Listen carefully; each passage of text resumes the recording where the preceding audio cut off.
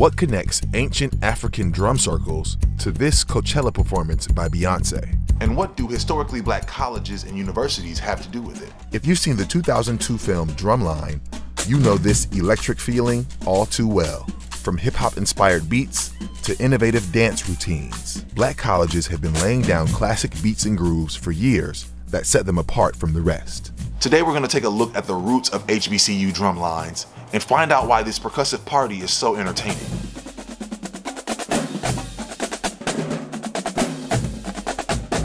When the movie Drumline came out, I was in 7th grade, right? Yeah. And what the school had went on a field trip, but my class wasn't going. I didn't go. I was like, wait, I'm the drummer though in the school. Like, I need to be seeing this movie though. I ended up seeing the movie about 3 times in the theater. That's one movie that don't nobody want to watch with me because I'm gonna say every single word. I was in 8th grade when the movie Drumline came out. I went to Chapel Hill Middle School. Chapel Hill Middle School is the feeder of Southwest DeKalb High School, which is the actual band for the Atlanta A&T Drumline. There were actually students that got paid. All the playing parts, all the cadences were parts of the Southwest DeKalb band program. That was a high school band? That was a high school band. To understand how we got here, we have to take a look at the origin of black marching bands as a whole. Throughout America's military history, many African Americans were drafted into the military without property, a career, or a formal education. The Union used these black soldiers to drum up support for the war and inspire people to enlist. Groups of smaller military bands would travel to community events to play patriotic music. They performed for militias to inspire them for the perils of war. Francis Johnson was a leader amongst these men and laid groundwork for black military musicians. He is the first African American to have his composition published as sheet music. In 1837, he was also the first African American musician to tour in Europe. During the Civil War, there were around 185,000 black men enlisted. When the war ended, many uneducated black musicians were left with nowhere to go. So they kept doing what they knew how to do to get by. Minstrel brass bands popped up to play music to move and entertain a crowd.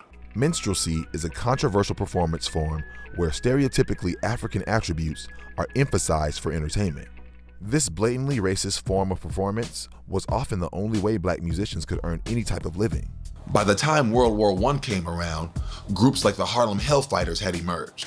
Officially known as the 369th Infantry Regiment, they mainly consisted of black soldiers and recruits from Puerto Rico. The Hellfighters were well known for their military band led by James Reese Europe. The band not only performed in battle, but also toured Europe playing jazz and ragtime tunes. During the war, the Hellfighters helped introduce Europe to black American music. Despite their cultural importance, the Harlem Hellfighters spent the most time in continuous combat than any other American regiment. They suffered the most casualties too. But where did school marching bands come from? For that, we have to go back to after the Civil War.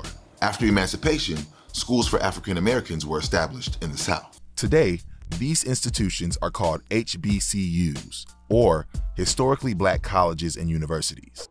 In the South, the music culture is so prevalent, it's so thick, it's still strong. It's like kids can grow up going to see a battle of the bands and being influenced by that. Why do HBCUs play such a big role in marching band culture?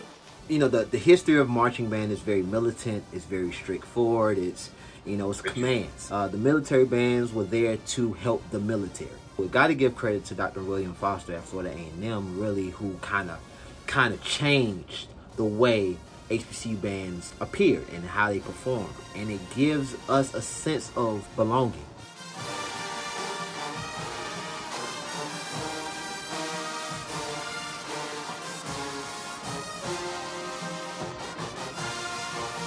We hear our music, we produce our music, but to put it on a field with live instruments gives us that seasoning that a lot of other bands cannot give. Music directors like W.C. Handy and Dr. William P. Foster shaped the early band sound by incorporating African music traditions. Because of segregation, these bands developed independently and created a unique sound centered in African American culture. There are 3 primary styles of marching bands: military, corps, and show style. The style we're talking about today, and the one most often used by HBCU bands, is show style, also sometimes called traditional. Show-style band tradition is rooted in the foundations of African American music like blues and jazz. Syncopation is the concept of displacing the stress notes in music. For example, Mary Had a Little Lamb is stressed in a classical European approach with no syncopation. Whereas something like this cadence has the stress on the offbeats.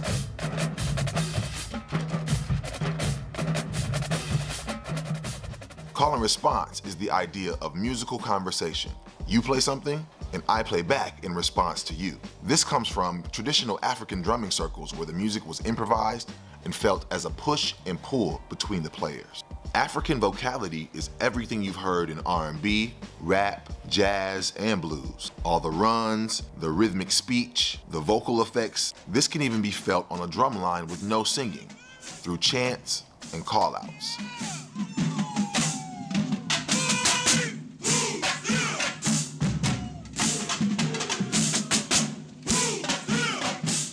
HBCU drum lines are also unique with their style of composition.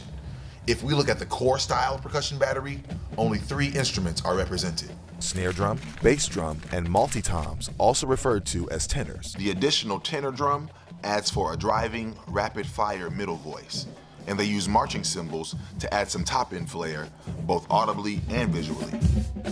You may have also noticed that the equipment used is different. Core style and modern military drum lines use rigid harnesses that make carrying and playing the drum much easier.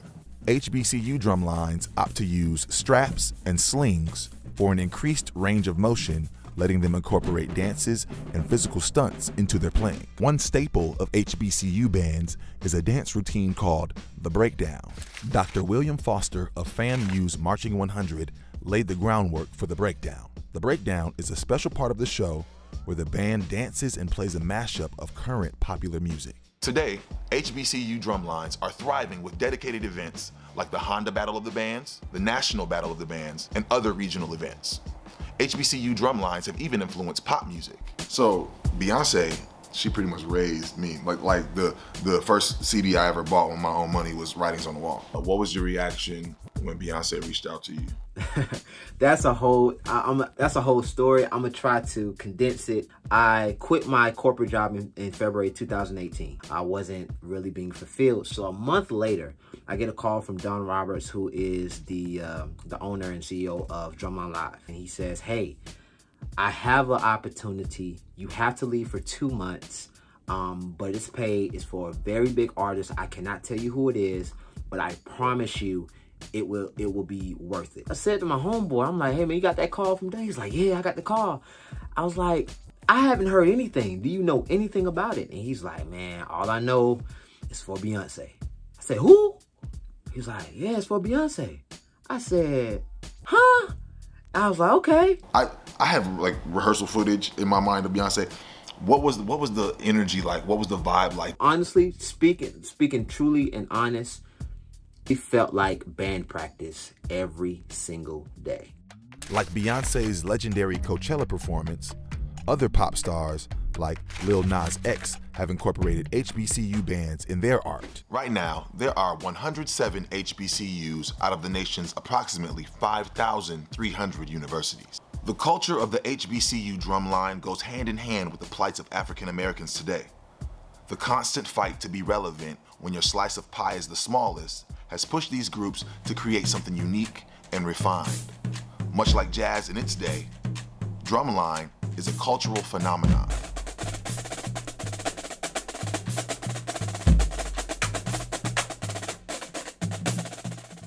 Before you go, I want to tell you about a new documentary series on PBS Voices, American Veteran. Keep it close. Each episode tells the story of a U.S. military veteran and a special object they have from their time in service. A vial of lip gloss, a small stone, even a microphone. Check it out at the link in our description and let them know that Soundfield sent you. One more thing. We want to invite you to take the PBS Digital Studios annual audience survey. It helps us a lot if Soundfield fans participate. You even get to vote on potential new shows. There's a link in the description below, and if you have a few minutes, we would love your input. Thanks.